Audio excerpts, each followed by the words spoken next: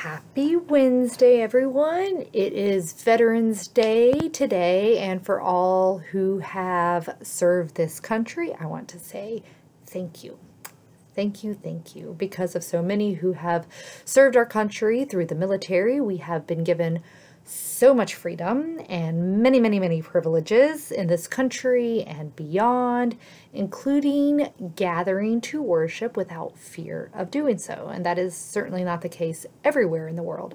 So as we gather together for this morning manna, let us remember and give thanks for our service women and men who allow such moments to gather in public and in a group to receive God's good stuff that is daily given to us from God.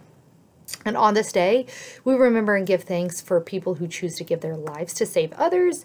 We will continue to be in Exodus 4:24 through 26, because I think I can connect the two. The reading, the scripture we have in Exodus 4 and this day of Veterans Day. So today I am reading from the CEV translation of the Bible. During their journey, as they camped overnight, the Lord met Moses and tried to kill him. But Zipporah took a sharp-edged flint stone and cut off her son's foreskin. Then she touched Moses' feet with it, and she said, "You are my bridegroom because of bloodshed." So the Lord let him alone. At that time, she announced a bridegroom because of bloodshed by circumcision. So we have already said, just to recap a little bit, that the meaning of this text is a mystery, and it can be interpreted in so many ways. There is no consensus on what these scripture texts mean, these verses mean. On Monday, we allow this strange and perplexing text to remind us that we are not alone.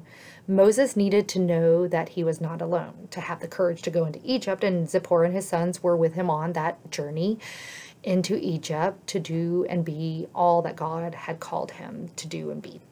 Yesterday, we were reminded that we are God's covenant people meant for relationship with God and one another, and sometimes God's covenant people need rescuing, and we are sent to deliver God's people from all kinds of oppression, the same way Moses was called to do as a covenant person. Today, we are going back to Zipporah. I told you on Monday that I really love the name Zipporah. I was reminded in my readings that her name means little bird. And that made the image of a canary, that small yellow bird, come to mind. Stay with me here. Canaries were sent into coal mines to detect carbon monoxide and other poisonous gases before they sent humans in so that humans would not be hurt. Likewise, Zipporah, little bird, she was super responsive in making sure no harm came to Moses in the middle of the night. She was like Moses' canary, we can say, sent to protect him, to make sure no harm came to him, like she was keeping vigil throughout the night to make sure that he was not hurt or harmed or killed.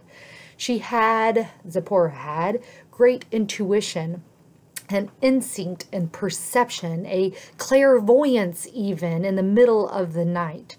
We might not know what these verses mean or why they are included in Scripture, but it is clear that it is an example of a person, Zipporah, being willing to lay down her life for another, for not just Moses, but also her sons. I don't think Zipporah quite knew what was going on, but she knew what to do to save the lives of Moses, of Gershom, her eldest son, and also Eleazar, her second son.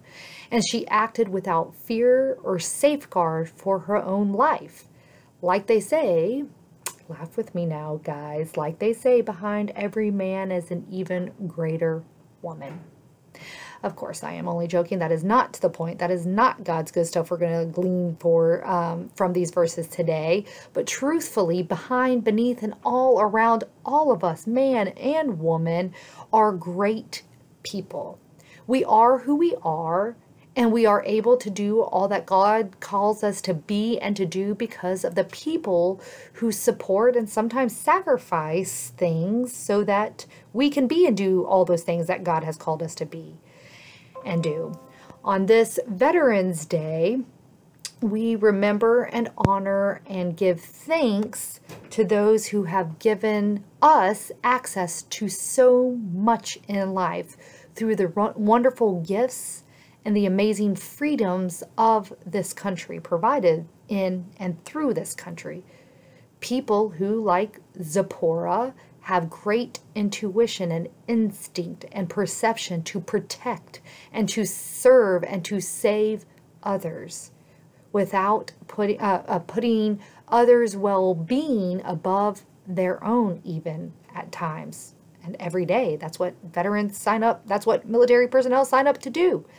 That's what I see in Zipporah. That's what I see Zipporah doing in this scripture text in Exodus 4:24 through 26. And that is what every veteran does for all of us in this country.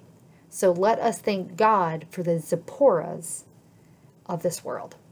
I will see you tomorrow on Thursday.